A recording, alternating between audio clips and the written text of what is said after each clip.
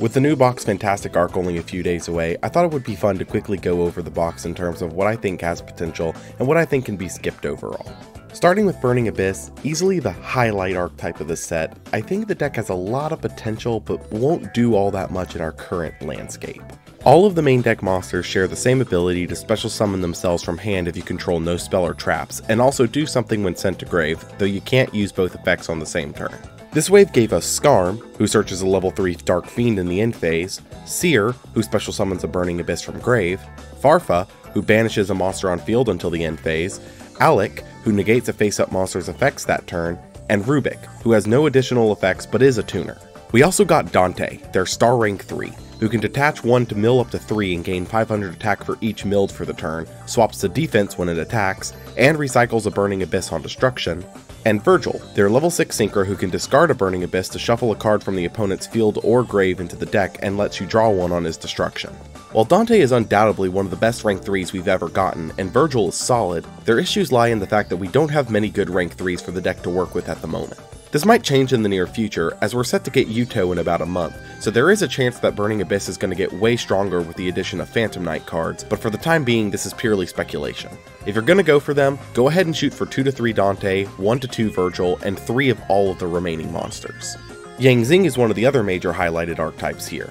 All of the Yang Xing share a floating effect to summon a Yang Xing from deck on destruction, with the tuners having swarming effects and the non-tuners being able to synchro summon on the opponent's turn, giving their synchros bonus effects. This includes the tuners Xiaotu, able to discard 2 Yang Xing cards to summon a 0 attack and 0 defense Yang Xing from deck, and Chuin, able to summon itself from grave when a Yang Xing is destroyed, banishing itself when it leaves the field, and the non-tuners Taotai, who can make the synchro unable to be control swapped, Suwani, who gives the synchro 500 attack and defense, Bixi, who makes the synchro immune to traps, and Pulau, who makes the synchro immune to spells. Their boss monster, Baxia, is a powerful board clear both by shuffling away targets on summon and popping targets after the fact, providing grave recursion too. Your primary way into this will be Xiaotu, quickly filling the board with 3 materials to make Baxia. The only spell and trap for them worth noting here is Creation, which turn your floating effects into 2 floats, but locks you into synchros. While Yang Xing will have a minor presence with Baxia, the issue primarily lies in their floating effects themselves. All the Yang Xing floating effects are when you can, meaning that if the pop is not the last thing to happen in the effect chain, it will miss timing and not activate. Yang Xing has the potential to rise up, but I feel it won't do much in the current meta. If you're going to go for them, go ahead and shoot for 2 Baxia, 3 Xiaotu, 2 Creation, and 3 of the rest. Pendulums undoubtedly have some of the most interesting support here, though not all of it is interconnected, so we're going to be jumping around a lot. Starting with Odd Eyes, the cover card, Odd Eyes Arc Pendulum Dragon, is absolutely amazing for any deck running Sky Iris. It is a searchable scale 8, gives you a free summon if on the field when you use your Sky Iris search, and is a level 7 for Exceed plays. Spiral Flamestrike can either be a pop if you control an Odd Eyes, or a recycler or searcher for any Odd Eyes monster you need, making it yet another searcher for the deck. Finally, Odd Eyes Fusion is a fusion spell that lets you use monsters from the extra deck if your opponent has 2 or more monsters and you control none, that is searchable with Sky Iris. The support feels great for Odd Eyes decks, even better with some of the other Pendulum support here, giving the deck some legs now.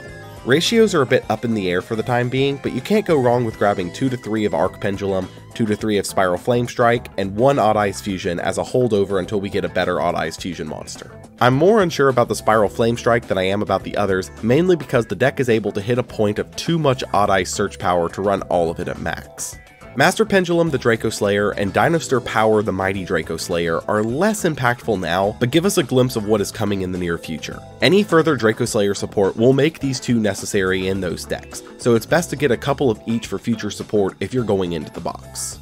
Finally, Pendulum Call is easily the best card in the box.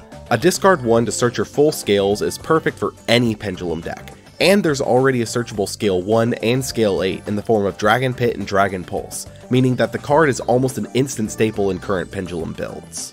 Easily a 3 of if you're going for it. Some quick other card highlights and mentions. Buster Dragon and Destruction Sword Memories are great for Buster Blader decks, but the deck lacks the ability to put both Buster Dragon and the Buster Blader fusion on board together consistently on turn 1. This could be workshopped in the future into something decent, but for now seems pretty lackluster. Evil Swarm Nightmare is a great rank 4 tool, but only for dark decks, limiting its reach currently. It will see play in Destiny Hero and Abyss Actors, but it is unclear how pivotal it will be. The Magispectors are the new low rarity archetype in this box, though it's missing almost all of its good support. If you're going into the box for something else, you might as well grab 3 of each, but unlikely they'll be meta anytime soon without their boss monster, which honestly probably won't even be brought to Duel Links because it's too good. The ninjas here are also decent and hold potential, but probably won't do much in the current meta. Finally, Magical Abductor is a great generic pendulum card, able to search for any pendulum monster after 3 spell activations, but will be held back almost entirely by Duel Links' hand size at the start of the duel, not allowing her to go off consistently enough to warrant running. Overall, the set has a lot of potential in the competitive landscape, though it's unclear how well it will perform. Burning Abyss has decent potential, and Yang Xing does too, but both have pretty clear drawbacks for the current meta. Pendulums are in a much better position with this box, but still have clear downsides for their mechanic in general. If you're interested in Pendulums, Burning Abyss, or Yang Xing, I'd say the box is pretty worthwhile to go into.